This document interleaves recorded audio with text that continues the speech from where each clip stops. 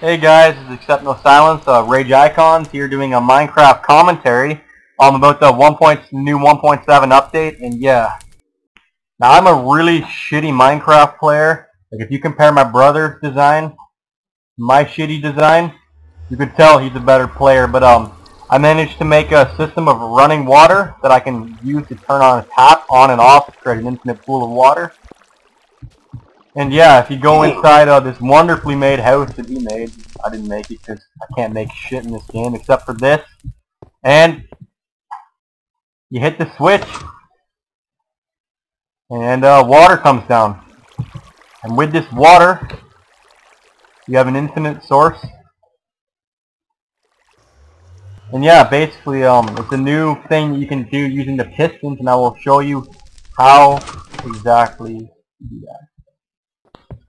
So taking a walk out of this nice house and into my shitty territory, I just walk into fire, climb this mountain, and yeah, I made an aqueduct here and I fell into a cave. I made an aqueduct here, and it carries the water from my wonderfully built water tower. Like you can tell, this is made by a Minecraft pro.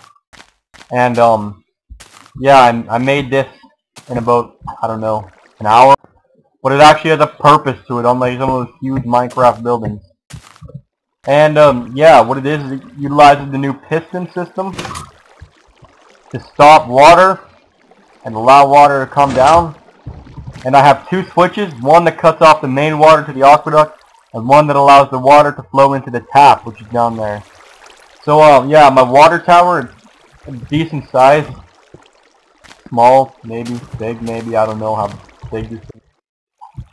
And if you go up here, you can actually climb to the top of my water tower, which is filled to the brim with water. Yes, water, believe it or not.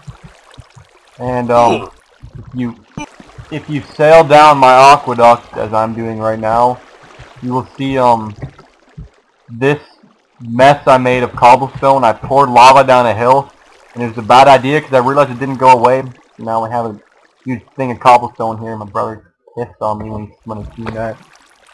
But oh well, I think it looks nice. I'm gonna leave it. And you go down here, you find the second piston, which is right here. It stops the water from entering the house. And when I hit the switch down here, it allows the water to flow in. Yes, that's all I've made, and thank you for watching. Please rate, comment, subscribe.